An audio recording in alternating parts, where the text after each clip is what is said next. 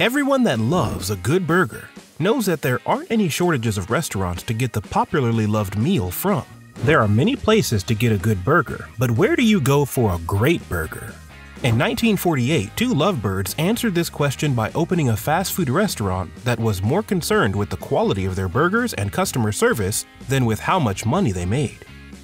They made sure each of their burgers were made with high-quality, fresh ingredients, rather than low-quality, cheap ones. They started with a small drive-thru that could barely hold the two of them. Instead of opting to expand rapidly at the risk of losing the quality of their burgers, they chose to grow slowly, giving up the extra money they could have made, as long as they could keep the business within the family and maintain the standard in their food and customer service. Now, they are a popular fast food chain worth over $1 billion and are loved for the quality that they serve. It all started with two young, ambitious people and a love story. This is the story of In-N-Out Burger. Welcome to Planet Biz. The Young Lovers. Esther Lavelle Johnson, who would eventually become Esther Lavelle Snyder, was born on January 7, 1920 in Sorrento, Illinois. She was one of the 8 children in her family. She attended Greenville College in Illinois, and during the war, she joined the Waves, which was a women's branch of the United States Navy during World War II.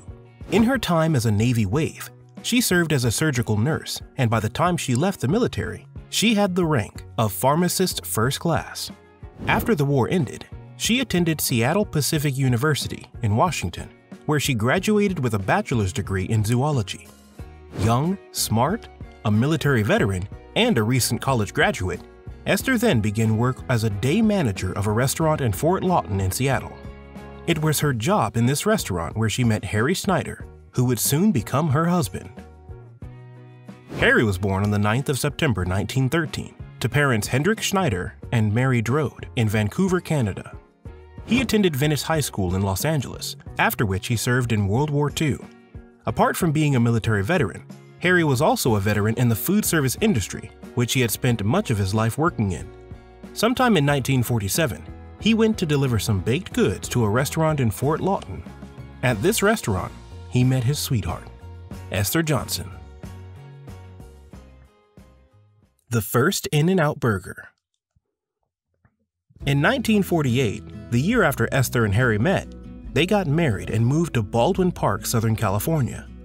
Baldwin Park was a rural town in San Gabriel Valley, California. It was a lively place, which was soon to become iconic for being the location of the first In-N-Out Burger. Henry Snyder was the one who came up with the idea of an In-N-Out restaurant. He believed that because modern Americans were busy, what they needed was a place where they could quickly pick up a meal and go. His wife, Esther, supported him completely. She would later say of her husband, anything he decided to do usually turned out well because he would work quite hard. He was a person who, if you gave him a job and it was difficult, he would figure it out and not let go until he knew it well. And so, on the 22nd of October 1948, the first In-N-Out Burger was opened. It was located across the street from Francis Guido Avenue, where Mr. Snyder had grown up, and was a simple stand that occupied a small area barely 10 square feet. The restaurant had a simple menu, which featured burgers, French fries, and cold soft drinks. Harry's innovative spirit drove him to create a two-way speaker box, which he placed in front of the stand for people to make drive-thru orders. This two-way speaker was believed to be the first automatic ordering system used in a drive-thru restaurant. And this first In-N-Out Burger was known as the first drive-thru in the entire state of California. Neither one of the couple had much experience in sales or customer service, but their stand was a success. They sold 47 burgers on their first day, and an estimated 2,000 burgers during their first month. At first, Esther and Harry were the only 2 employees. Harry cooked the meals and Esther kept the books. Harry was committed to giving his customers the best quality food. He would carefully select the meat himself before buying it, and watch them cut it up to make sure that it was done properly. He made sure the ingredients were all fresh and that the environment was clean. Esther helped out with the cooking as well. She peeled onions, molded hamburger patties, and peeled potatoes. Since then, In-N-Out Burger has stuck with their tradition of hand-torn lettuce, freshly baked buns, hand-cut French fries made from California-grown potatoes, and a simple menu. The young lovers opened up their second location in Covina, California in 1951. But it wasn't just their business that was growing, their family was too. That same year, they had their first son, Harry Guy Snyder, who was commonly known simply as Guy. A year later, they had their second son, Richard Snyder, who was known as Rich. Keeping it within the family. The Snyders refused to sell franchises or buy anything on credit, so as to be expected, the growth of In-N-Out was slow, but it was steady. While other burger places that opened up around the same time as In-N-Out, such as McDonald's, Carl's Jr., and Jack in the Box, expanded rapidly, the Snyders loved their slow growth. It was important for them to keep things within the family and to foster loyalty between themselves and their employees, so they stuck with their decision to remain a family business. The family kept their lives very low-key. They shied away from publicity, hardly ever gave interviews, and never released financial information about their restaurant business.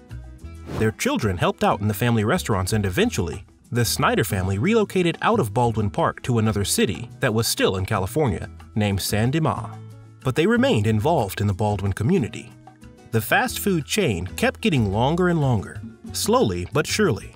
Things were looking good for the business, and by 1976, they had 18 restaurants. Sadly, tragedy struck in the family. In 1976, Harry Snyder died of lung cancer. As the patriarch of the Snyder family and the In-N-Out family, Harry's death left a gaping hole. While his position as father and husband in the Snyder family couldn't be filled, Harry could be replaced in the In-N-Out business. One of their two Snyder boys was to be chosen as the heir. Even though the question of which one of the Snyder children would take the place of their father had an obvious answer, it was a tricky situation. The oldest son, Guy, who may naturally have been the first choice as the heir, was the wild child. He was more involved in racing than he was in the family business. Also, he was struggling with a drug addiction. His younger brother Rich, on the other hand, had been actively involved with the business. He would help out in doing the books while he was still 17 years old. He was the friendly, stable corporate one, and he was evidently the best option to take over from his father. So, at the age of 24, Rich became the president of In-N-Out, and his mother, Esther, who still had possession of the controlling share of the business, was the secretary-treasurer. And of course, because he couldn't be left out of the picture, Guy was given the title of executive vice president. Another tragedy. Rich did a fantastic job in running the company. He was focused and knew exactly what he wanted to accomplish, and he did just that while upholding his parents' ethical and religious values. He was a Christian, just like his parents, and he was the one who came up with the idea of printing Bible verses on the packages of the restaurant's food. Customer service remained a priority in In-N-Out burgers, and through creating customized experiences for their customers, they developed a not-so-secret menu which includes customer favorites like double meat and 4x4 burgers. In 1992, under Rich's leadership, In-N-Out celebrated the opening of their 80th location in Las Vegas. The company was thriving under the watchful and caring Rich Snyder. The sky was the limit for this family business that the Snyders had decided to run in their own unique way.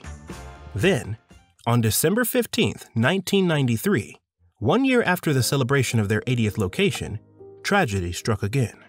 Newly married Rich Snyder died at the age of 41. His private plane crashed while he was trying to land in John Wayne Airport, California, killing him and 4 other people. Just a day before the plane crash, Rich had been in Northern California because his niece, Lindsay, who was 10 years old at the time, was performing in a pageant. During this pageant, he talked with his brother Guy for the first time in many years. The two of them had not been on speaking terms, but that day, he tried to make things right with his brother, telling him, "We might not see each other again. You're my brother and I love you."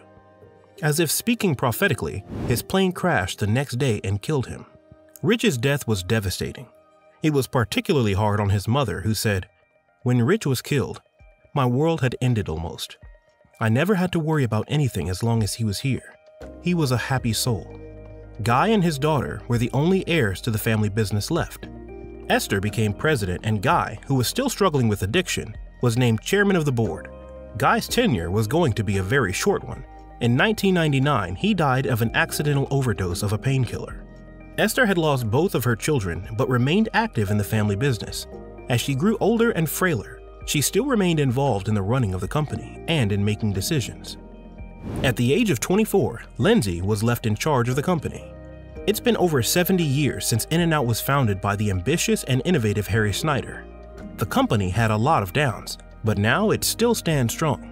They now have 358 locations in 5 states in the USA and make an estimated $575 million in revenue every year. They are still a family-owned business, holding tightly to their original values of high-quality food, made the old-fashioned way, prepared and served in a clean environment by a close-knit family of employees.